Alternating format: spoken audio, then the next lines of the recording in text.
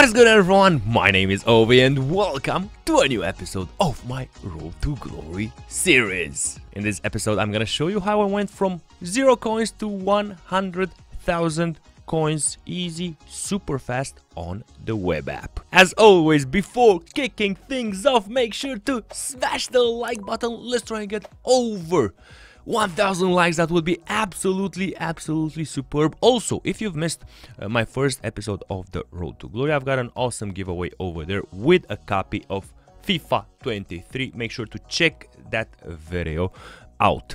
Also, let me tell you what happened in the previous episode. Very important if you haven't seen it. When you enter the web app, there are a few things that you should do in order to maximize your chances of doing coins. So what I did was always went for my starter pack to be Argentinian players or Brazilian players. Also afterwards, another important thing, we picked kits and badges from big clubs in the game. Why did we do that? Well, you can discard them for a bigger amount of coins comparing with other clubs. Very important. That afterwards it was pretty straightforward. Open the loyalty packs that we got and of course hoped to get something great. It wasn't the case, so we had to start the grind. I wanted to start and do the advanced SBCs, but surprise EA Sports decided to make the advanced SBCs untradeable. That is one of the worst moves I've seen since the beginning of the game. Advanced SBCs were like a gold mine. Always super fast. I don't know, profit of 70, 80, maybe even 100,000 coins from it, and from there on you could trade properly with that amount. Obviously that was not possible anymore, so we had to change strategy. Next strategy was to get a bit of a budget in the club. So after opening all of those loyalty packs, nothing special in it, I had to sell or quick sell all of the players in the club. So manually I checked each player, and if I couldn't make 150 200 coins profit between his quick sell value and his value on the market, I decided to quick sell all those cards. So if a player can bring you more than 200 coins profit between his quick sell and his market market value, just quick sell him. That took me around 25 minutes. Now, because I do not want to spend too many hours on the web app doing snipes, doing filters for the snipes, and maybe making too many coins for this RTG to be realistic and relatable to you, because I know a lot of you that are watching the RTG, they are also starting the game. They don't have tens of thousands, hundreds of thousands of coins to build a squad, and they like seeing the RTG grow step by step. I took the decision to go simple and effective.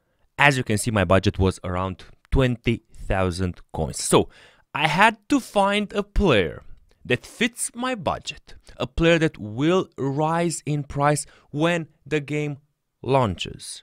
Because at this moment, in my opinion, the meta players are far away from their projected value when people actually need to use them. So I took a decision to pay 20,000 coins for Kyle Walker, and this is where the magic appears. If you check Footbin, and Footbin is absolutely amazing. In each video I say Footbin is amazing because that's true. If you check Footbin, if you check the database from FIFA 22, you will see that Kyle Walker, in the first day on the market, he was valued at 30,000 coins. So we got him at 20,000 coins. And afterwards, his price went up close to 100,000 coins.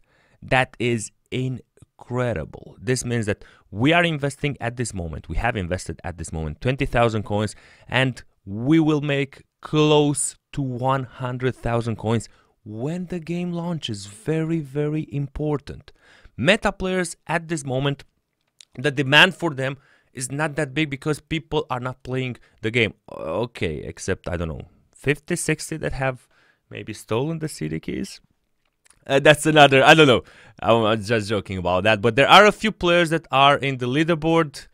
It's a bit weird, but we're gonna talk about that in a different video. So yeah, the demand for these meta players is not that big. So their price at this moment is low. Only traders, only people that are investing in players, I think, are buying these meta players. So when the game launches, my Kyle Walker will go in price and we will make the 100k. Now, very important, I checked, I've recorded this video exactly after the web app came out, and I also checked the price of Kyle Walker this morning while recording this video, and he was up only 5,000 coins. That means that there is still time to invest, and don't go only for Kyle Walker. Think of a meta player, I don't know, Ferland Mendy, Dembele from Barcelona. Meta players, buy them today at the price on the market. Stick with them for a few days and until the game launches. You will make some easy coins, maybe the easiest coins that you will ever make in FIFA 23. Also, this is how my, I don't know, my starter team looks.